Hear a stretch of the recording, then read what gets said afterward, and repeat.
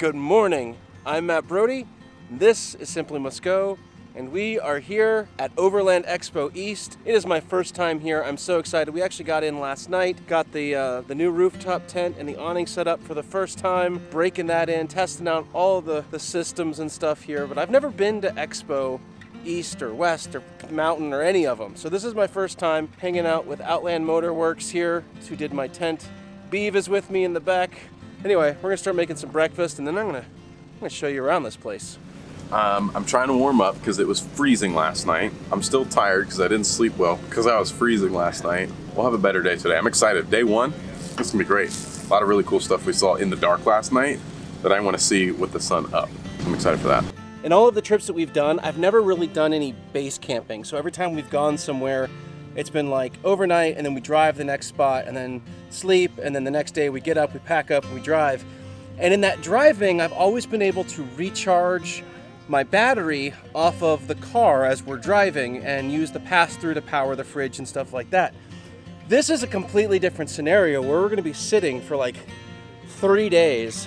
And so it's a really good test of my setup to see if I can actually manage to keep power and use the solar panels to charge things and keep up with my power usage.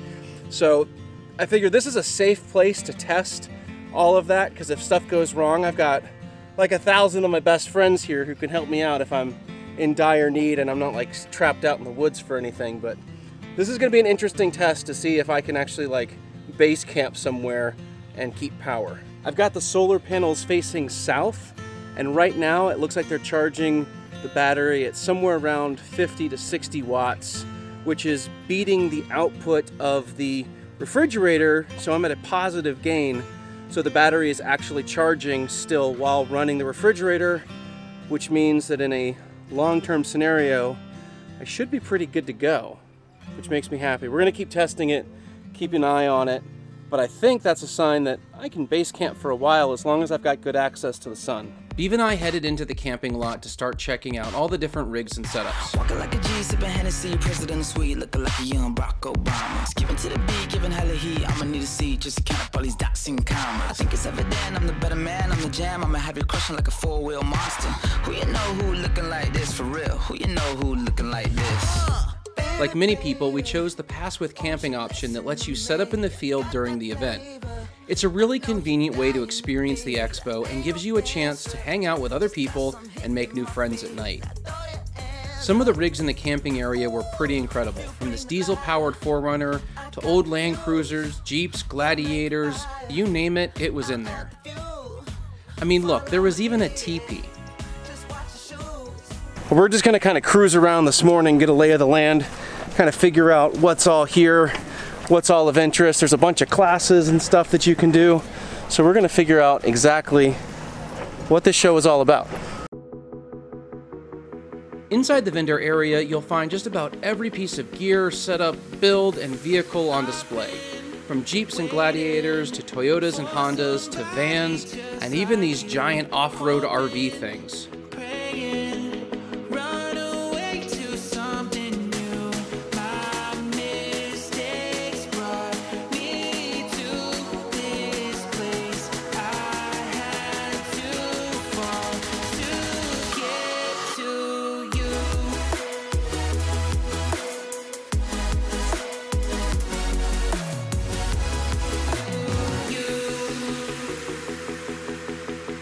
This is an all-electric side-by-side camper van with gull wings. So yeah, literally everything.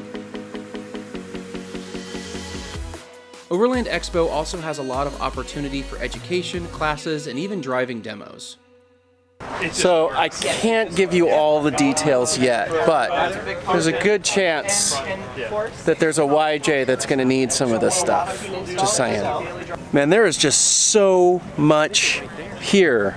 It's amazing how many vendors are here. There's so many cool different vendors, lots of stuff for van life, lots of trailers. So we're getting lots of ideas of what we can do to our tiny camper company trailer to make it even better. Lots of just new things I've never seen. And then all the rigs in the parking lot. Like, this place is amazing. I've seen a whole bunch of people that I know, met a lot of new people. This has been an awesome show so far. Toyota was giving out free customized hats. I thought it would be funny to have it say, "I identify as a Jeep," but ended settling on "Simply Must Go." All right. I know I don't drive a Toyota, but I don't dislike Toyotas. Beeve's got a Land Cruiser and it's awesome. So I did end up getting a Simply Must Go Toyota hat, which I like it. I don't know, maybe I'll get a Toyota. Or maybe I'll just ride in Beeve's Land Cruiser.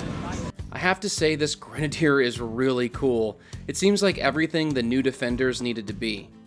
Beeve was really into it too, since he has a lot of history building Defender 90s. He was really tempted to put a deposit down, but I think I'll make him a Jeep guy yet.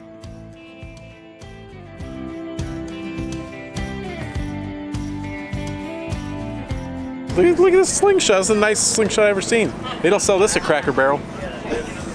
Just shoot your eye out.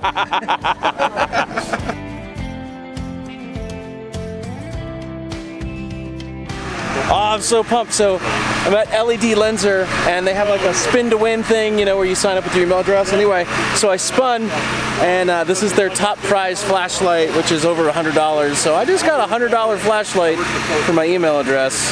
Man, we'll test this out later. I'm excited. Overlander Legos, like if they just sold those, I'd be really happy. All right, so I found the Terran booth, and if you guys know, I love my Terran Designs clothes. They've got campfire puffies here. I did a whole review on my Terran campfire puffy, so if you haven't seen that, I will link it up here. But these jackets are awesome, just so you know. They're amazing jackets. Hey, what's up guys? Hyde with Terran. So just like our flagship, our traveler pants, this right here is called our daily driver shirt. And this is gonna be awesome for when you're traveling. It's got bamboo poly blend, so you can wear it for multiple days in a row. It's not gonna smell. It's a clean design, but it has all the stretch you need. And it's like moisture wicking, anti-wrinkle, so great for packing.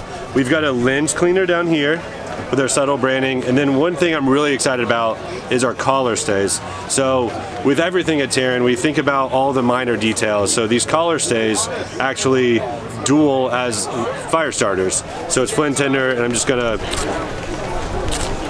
there you go. So when you're rocking the campfire puffy and the daily driver shirt, you can start a fire and prevent a fire in your campfire puffy. The only puffy in the outdoors that doesn't get a hole when a little ember lands on it.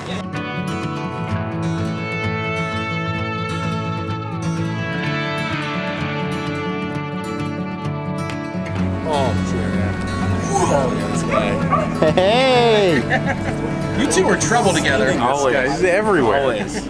All right, so check this Bronco out. It is very much what I want the JKU to end up looking like, with the red with the white top, the white wheels.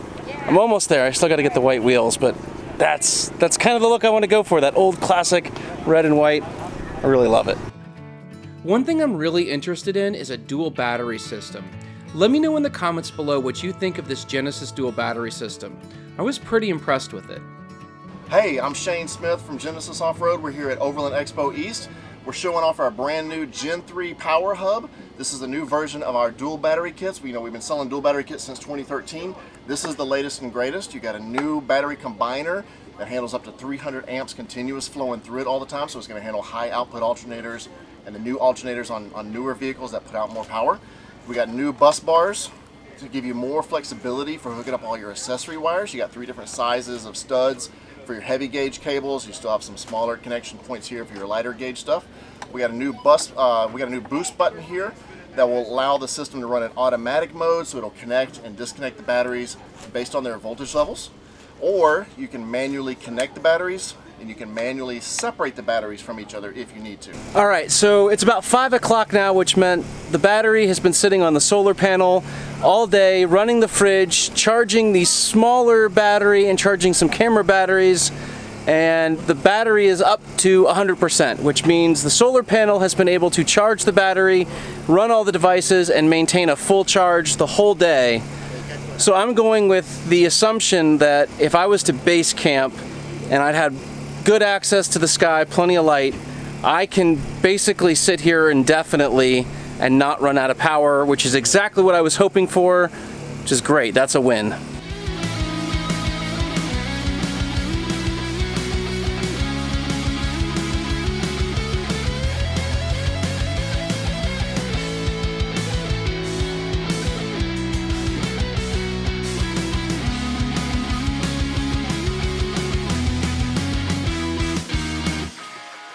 didn't end up filming much in the evenings. One, because it was just too dark and there wasn't enough ambient light.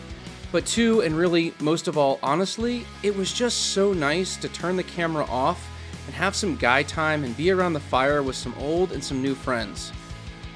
Alright, so my buddies here have told me about Dr. Enough. They apparently originally had the original recipe for Mountain Dew, and then they sold it, but they have this recipe as well that they've decided to keep, and it is only sold in Eastern Tennessee. So I've never seen this or heard of this, but they told me I had to try it, and so we are going to try it for the first time here. I have no idea what this is supposed to taste like. I'm a little worried, but they said I like it.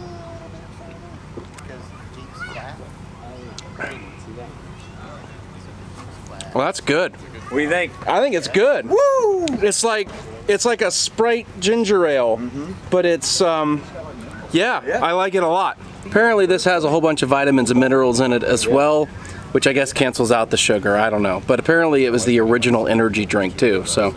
Exactly. Yep. No, I'm gonna be up all night. It's only in East Tennessee, so I don't know when I'm gonna have it again. Guess I'm gonna have to make a trip up here. Absolutely. Get some more. Cool, this is good, I like it. Well, good morning, it is the final day here at Expo East. And it was a very cold night. Wasn't quite prepared for that much cold, but got through it okay. We're gonna get packed up and headed out pretty early this morning because we got a long drive home, but Expo East was awesome. I thoroughly enjoyed it. It wasn't all about vendors, it was so much about the community, seeing other rigs, getting ideas, meeting new people. I got to see a lot of people that I hadn't ever met in person, but I had a lot of interactions with online. Got to hang out and meet some new friends, some new people that I think will be lifelong friends. So this was a great experience. This to me is definitely about the community. There are definitely vendors, classes, courses you can take, even the chance to drive some obstacle courses and drive some new vehicles. But again, I think this whole experience is all about being in the community, meeting like-minded people, hanging out with friends, and having a great time.